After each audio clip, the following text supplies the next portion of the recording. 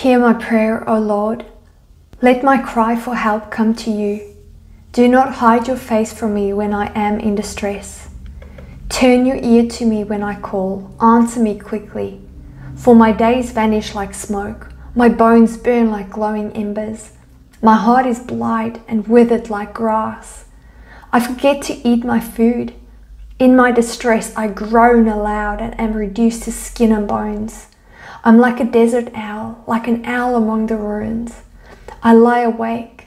I have become like a bird alone on a roof. All day long my enemies taunt me. Those who rail against me use my name as a curse. For I eat ashes as my food and mingle my drink with tears because of your great wrath.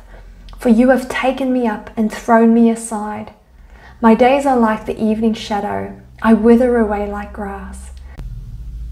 But you, O Lord, sit enthroned forever.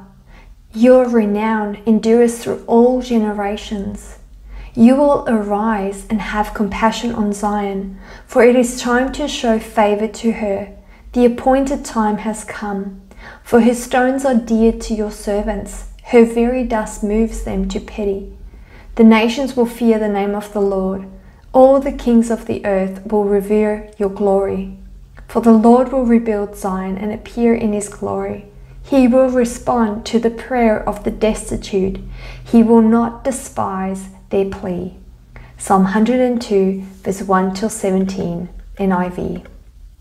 I don't know about you, but I can relate to this sorrow-filled prayer by the psalmist. Are there days when you feel nothing is working out, that the whole world is against you, that you can't eat because you're worried about tomorrow and how to make ends meet? The most incredible thing about our Father God is that He knows our hearts and understands our struggles. He doesn't take offense or get mad at us when we share our sorrows with Him. However, the psalmist did understand that regardless of his circumstances and what he was seeing in the natural, he knew that the Lord would rebuild the desolated places. Our Father God will respond to the prayer of the needy. Therefore, don't be afraid to tell God your wants, your dreams, your fears, and your disappointments.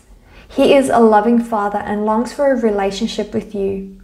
A healthy relationship is one where you can share the good, the bad, and the ugly. Give it all to Him today and shift your heart from focusing on your problems to Father God, who is your solution. Listen for His voice and trust that He will save and guide you through any circumstance. Let's pray. Abba Father, thank you that I can come to you with my disappointments, my fears, and my broken heart. Thank you that you are the God of restoration and you love me and want the best for me. You take care of every situation and change it for my good. I believe that you hear and respond to the prayers of the destitute and will not despise their plea. I love you and thank you for your goodness. In Jesus' name I pray. Amen.